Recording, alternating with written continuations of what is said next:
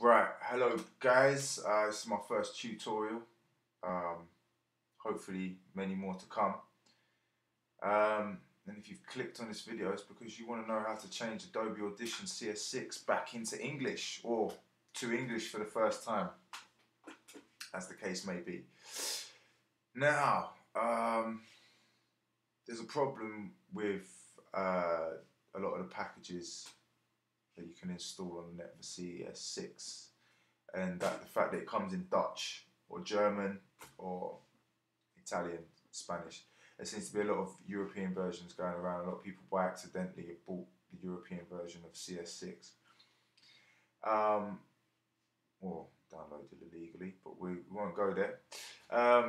But yeah, the best way I've found to do this, I mean, it's relatively different for each application that's a part. Like, for instance, Adobe After Effects is a different method to changing the language on Photoshop, and the same with Premiere. It's pretty much a unique method for each one of these. I don't know why, it's a bit strange, but as of yet I can't find one for Dreamweaver, but if I do I'll be sure to post it.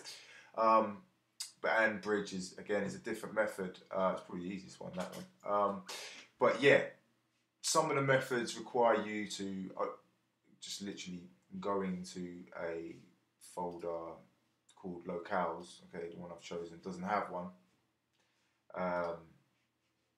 Some of them do, some of them don't, and it's just a matter of deleting a particular file. I'm not going to go into that. There's loads of tutorials on the net that can help you change the language for the other apps.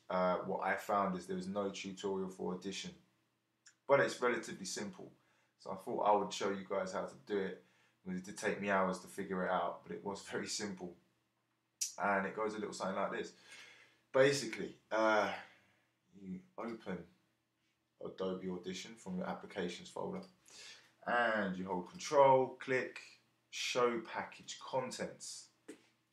You then open up Contents, you then go down to Resources. Now, when you're in this folder, again, for some of the other applications like Photoshop, it's a matter of going into AMT languages, deleting files or copying files over, and it's relatively different methods. But this doesn't work on Audition, as I'm sure if you've tried like me many times, it doesn't work. So what you do is you go down to a folder called Dict, D-I-C-T. Double click on that, open it up, and what you will be presented with is not one file like you can see on mine, but a list of files, and they will be called AU_Z dictionary _ 2 letters, and then an underscore another 2 letters, which is result into the country and the language, or the language in the country, shall I say. Obviously I want English, so what I did was deleted all the other files and just left this one here, which is AU_Z dictionary _ EN_US.txt. And from that point onwards, Audition now opens up in English. It's really that simple. It's just a matter of, just one more time just so you can see it, open Package Contents, Resources, Dict, and just delete all the files other than the language you require, and it will open up in that language.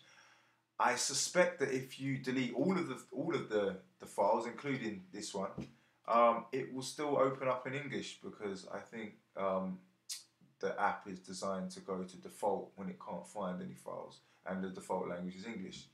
So you can give that a try. If it, I can't guarantee it works. I haven't tried it, but I know this does. So let me show you.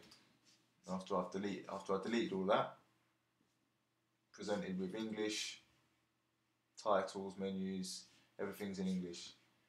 And I hope you found that useful. Please let me know your thoughts, put your comments down below, and look out for the next tutorial.